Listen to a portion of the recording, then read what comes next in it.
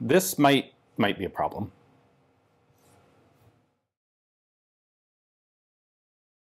Hi guys, thanks for tuning in to another video on ForgottenWeapons.com. I'm Ian McCollum, and I'm here today at the Morphy Auction Company taking a look at a Bavarian model of 1869 Werder pistol, or lightning pistol. This is one of the guns that they're going to be selling in their upcoming February Field and Range auction, and I thought it would be a great chance to take a look at what is mechanically a really cool gun that kind of got short shrift for reasons that are not its own fault. So, a brief history of the development of this gun. It was developed by Johann-Ludwig Werder, went into military trials in 1868. These were military trials in the Kingdom of Bavaria. Germany did not exist as a unified nation state at this point. That wouldn't happen until after the Franco-Prussian War in 1871. And so Bavaria had its own army and its own equipment. They tested this against a couple of other competitors of the day, including the Werndl, not to be confused with the Werder.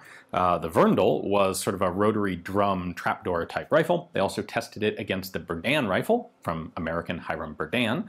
The Berdan rifle actually was really pretty good. It was an early, kind of a typical bolt action, rotating bolt action style of rifle.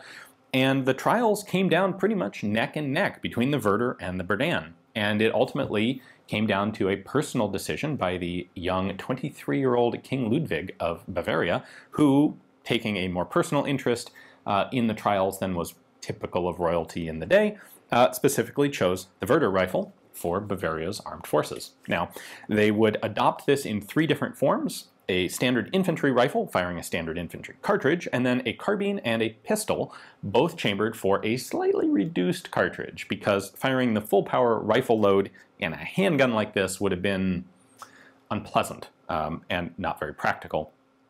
The idea was this breech system lends itself reasonably well to being shrunk down to a handgun size, which gives you a gun both potentially for cavalry if you want holster pistols, and also for some of the accessory or ancillary troops. For example, this one is unit marked to the 2nd Artillery Regiment. Artillery troopers need to be able to defend themselves, but maybe you give them a pistol instead of a full-length rifle, since their normal day job doesn't require them to tote around a full-length rifle. Anyway, we'll get into some of what happened to these in a moment, but first, I'm excited to show you how this thing pulls apart, because it's really neat. So just for reference sake, the Werder rifle cartridge was 11 by 50, and it used a 386 grain bullet over 66.4 grains of powder. The pistol round was 11 by 35, so substantially shorter, and it used the same powder charge, but it used a 340 grain bullet, so a substantially lighter substantially lighter bullet. The way that this actually works is we have this currently ready to load. You would load a cartridge into the chamber and then manually cock the hammer. Doing that lifts the breech block here. This is basically at its core a tilting block mechanism. Now this is actually cocking two springs inside, because the first spring is the hammer spring, and when we pull the back trigger it fires. Notice we have a spring-loaded firing pin, so the hammer rebounds. Nice safety mechanism there. Then you're left with this, and well, how do you get the empty case out? The answer is the front trigger, because there is a second spring in here that has been tensioned and is just waiting to be released, and it will pop the breech block down. When that drops down, it pops the extractors backward, just like that, and it rather energetically flips the empty case up and out of the gun. That leaves the gun back in this configuration where you can slot another round into it, cock the hammer again, and you're ready to fire again. And in trials in Bavaria with the rifle, granted not the pistol, but the rifle of the same system, the Bavarian committee was able to get 20 to 24 rounds per minute out of their rifle, compared to 12 to 15 rounds a minute for a Mauser 71, which granted came a little bit later, but more than 50% greater rate of fire, hence the nickname that this got of the Blitz rifle or lightning rifle. It really is a very cool mechanism. Now, the coolness doesn't end there, because we're going to go ahead and take this apart. I will start by mentioning that to do this, we want to start with the breech block down, because that detensions the springs. We're then going to take out this screw, There are a bunch of screws in this gun holding various parts together, but the only one we're concerned about is this one at the front of the trigger guard. We can pull that. We can then pop the trigger guard backwards, and it comes off. And then, pushing the lever down just slightly, the whole thing comes out as a unit, leaving this nice empty shell of a Werder pistol. Looks a lot like a modern HK fire control pack, doesn't it? Well, this is from 1869, so slightly predates H&K. I can then take this side plate and just pop it off the side of the action, and presto, here's the whole thing. So I'm going to show you a little bit of this with the springs, but then I'm going to take the springs out before I try to do the whole thing, because if I try to actually cock this with the side plate off, parts will go flying. What we have here, you can see when I pull the hammer back, I'm compressing this round or omega-shaped spring, and when I lift the breech block, let's just take that out of the way, when I lift the breech block, I am compressing this V-spring. So those are the two springs that you have operating. Now, oh, and I should point out, there is a third little flat spring right here. That's a trigger spring. And it also puts a little bit of force on the extractor here. But that one's less important. Pull that out, pull this out, and then I can show you the way this whole thing works. So when you cock the hammer, these parts are going to interface, and that's going to pull the breech block up. That locks it in position with the breech face here right behind the cartridge. And the firing pin is in there. I'll show that to you in a moment. This is also, you'll notice, bringing this lever down so that this bar and this bar are touching each other.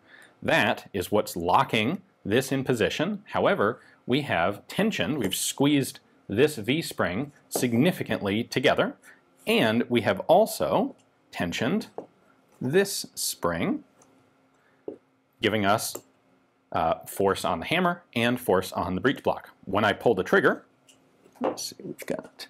I have taken the trigger return spring out. We have two notches, sear notches on the hammer. So there's my full cocked sear notch. When I pull the trigger, that comes up, which allows the hammer to pivot down. Notice that the breech block is still locked in the upward position by this. The hammer goes forward and it hits the spring-loaded firing pin, which you can see right there, and you can see the firing pin projecting out the front of the breech face. So that's going to fire the gun. And then you're in this configuration. In order to eject the round, whoop, I just did it accidentally. In order to eject the round, when you push this trigger forward, you're going to get to that point where this bar is no longer supporting the breech block. The V-spring back here is going to expand, which will push this down, which pops that down there. And I took off my extractor. Let me put that back on. So this was up like that. This comes down, and when it comes all the way down, it hits this bar coming off the extractor, which pops the extractor back like that, which throws the empty case up this little ramp now and out of the gun. It is truly a really cool little system. So there are a couple other little things that I want to show you briefly. One of them is that we have a serial number on this gun, 2002, and then we have a different serial number on all of these parts. And the reason for that is that this is an assembly number. So before the gun was actually serialized, finished and serialized, these trigger mechanisms were manufactured as units, and you'd want to put them together and make sure that all the parts fit and they all worked properly, do any hand fitting that was necessary. And once you did that, you would then number all of these parts so that they all stay together as a unit. Then, when this unit is mated up with an actual gun frame, that's when the whole thing gets its actual serial number. So this whole serial number versus assembly number being different is not particularly uncommon with military firearms. Even like some of the Arisaka models do this exact same thing. And if we look at the outside of the actual pistol here, you'll see the 2002 on the barrel, the upper frame, and the lower frame. And then we actually, this is kind of cool, we have a unit marking here on the right side. This is the 2nd Artillery Regiment. And then I believe that would probably be 2nd Company, 48th gun in the company. And just to recap for you, now that we have this all back assembled, cocked, ready to fire, breech locked upward, fired, ready to eject, opened, and ejected. One last thing to point out, there is no safety on this design. This is, I believe, an aftermarket added safety. Not sure when those were put on, but there it is. And what that does is simply prevent you from cocking the hammer far enough to catch on the sear. So you have to pop that out of the way, then you can actually cock and fire the gun. Through no real fault of its own, the Werder would actually have a pretty darn short service life. Only 4 battalions of Bavarian troops were equipped with these guns in time to use them in the Franco-Prussian War. They worked very well in service there, but they weren't there in particularly large numbers. After the unification of Germany, the Prussians, who pretty much ran the place at that point, wanted all of the military forces under their control to standardize on some infantry weapons. And for an infantry rifle cartridge, that meant 11mm Mauser, which was substantially more powerful than the 11mm Werder round. They went ahead and tried to, well, they did, in fact, rebuild the guns in 11mm Mauser. The problem was the action simply hadn't been built for that in the first place. It could have been, but it wasn't, because it wasn't, of course, designed around that cartridge. And they had significant reliability problems once they made that rechambering. Cartridges stuck in the chamber. The extractor wasn't powerful enough to pull the brass out. Had a lot of problems. And ultimately, the Werder rifles were replaced with Mauser 71s. So the pistols, of course, never went through that rechambering because they were initially made for this shorter cartridge, and there's no reason to rechamber them. Same goes for the carbines. So you don't have to worry about if you have the pistol or the carbine, pistol like this one, you don't have to worry about it having been rechambered. It's still using the original short Werder pistol ammunition. At any rate, I think these are one of the coolest and least appreciated of the early single-shot mechanisms, because they really are better than most of the other stuff that was out there. Of course, they'd be quickly supplanted by repeating rifles instead of single-shot rifles, but for the time being, this was a cool gun. Hopefully you guys enjoyed the video. You can see some more details on this, as well as a whole slew of other guns that Morphy has, by tracking down their website and taking a look at their catalog. YouTube does not allow me to put that link in the description, so you'll have to go find it on your own, but it's Morphy Auctions. It's not that hard to find. Thanks for watching.